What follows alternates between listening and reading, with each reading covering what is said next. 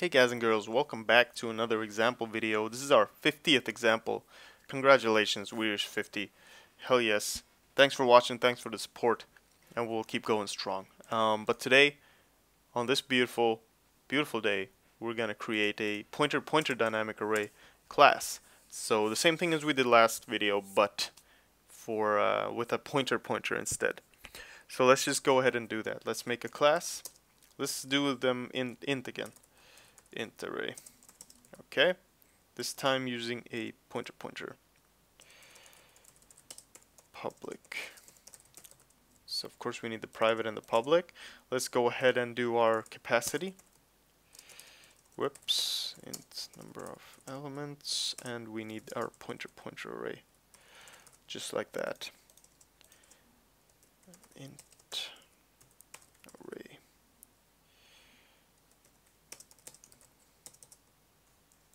And our destructor.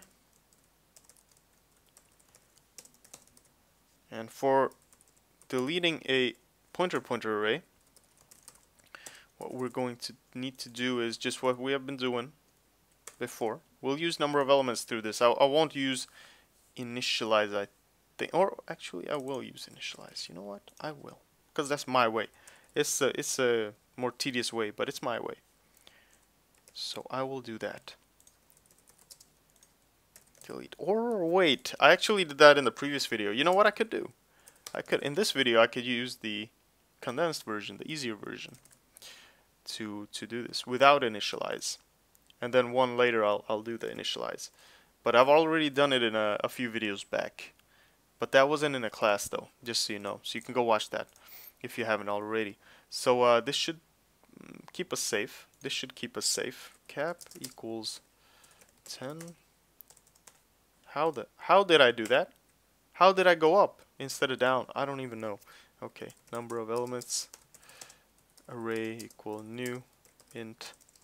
I always do that. Int cap. So we have all our stuff here. Everything is here. Now we don't have to initialize this, so we're fine. Would expand. So we don't need an initialize. Let's just do our expand function. So to expand this array, we're going to have to double cap. We're going to have to make a temporary array.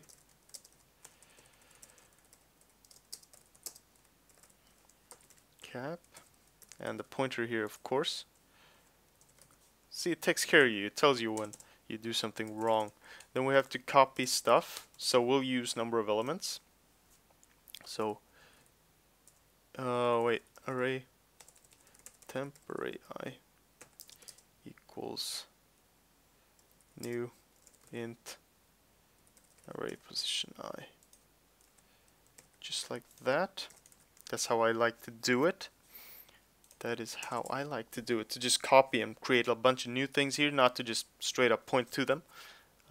Which you could probably do as well. I just have to try that out later before I teach you something wrong.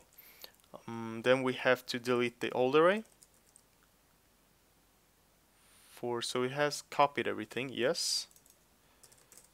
Elements, delete array at position I, and then delete the actual array, and then say array equals temp array, just like that. So these are all the steps to make sure that we have a expanded array. It should be fine now. I'm pretty sure that's fine. And then in public we'll have a void add element, and we'll have a get at as usual, and we'll have a add, get at, and pop back. So just like that. Just like that. Oh, this is how it was. Oh, I did the wrong thing in the previous video. It should be after the function header. You have to write const. So that's fine. And of course we need a, actually we can do it here.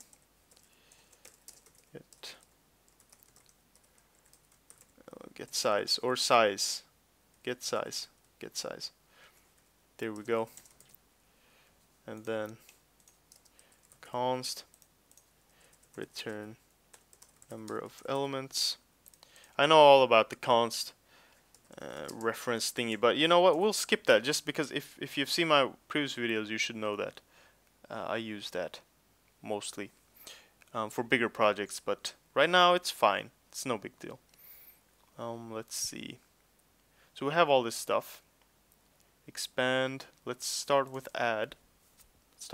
If number of elements is larger than the cap, then we'll expand, and then we will add something. So array at position number of elements, new integer element, and get at if index is less than 0 or index is larger or equal to number of elements. Throw bounds end line. Whoops, don't end the line. Exception, and then we'll return array index, and we will just dereference that because we want to access the actual integer inside there, not the pointer's address. And then pop back is if number of elements is larger than 0. Here we'll actually just do number of elements minus minus. Or actually no, this is where it's important to delete because we want to free up space. Number of elements minus minus. Oh, what am I doing, dude? Delete. See, it's really early here, but I couldn't sleep because I have some issues with my lower back and it really hurts, so thought I'd make some videos to get over that. Delete array number of elements, bam, so we're good. Get at, add, get size, enter, delete, expand. We're fine, guys and girls, we're fine. So let's make an int array dot add 10, and then dot get number, get size, get size, and then array get at I. There we go. I know I've been using end line again, it's an old habit, but this is better. So see if this works. Yes, it did. It did work. It did work fine. It worked fine. Let me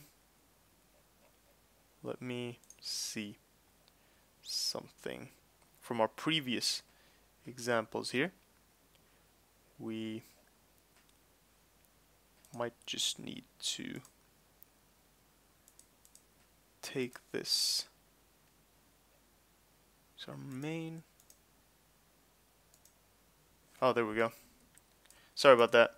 I just have to remember to do this. If you add this, this is a memory leak check. So we'll see if we get any memory leaks. Nope, we didn't get any memory leaks. If you want to know what a memory leak looks like, I can show you that.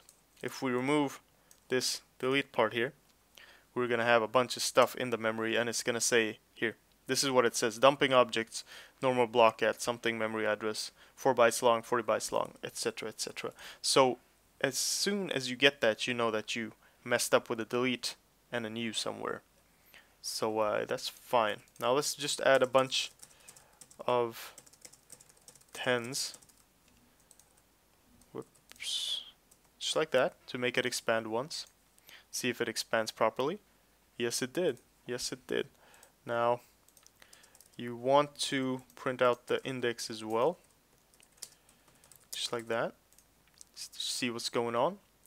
And we have 12, yes, so that means we expanded, and no memory leaks. So there you go, guys and girls, a pointer-pointer dynamic array within a class, or a pointer-pointer dynamic array class, rather. So I hope this helps you. I hope that you learned something. I hope that you can use this and keep practicing at this, and you'll be really efficient within no time. It's just that we need to use, what do you call it? the remove function as well, which is really important. But we'll get to that in a few videos. But thanks for watching again. Have a great day, and thank you for all the support, and I'll see you in the next video. Bye bye.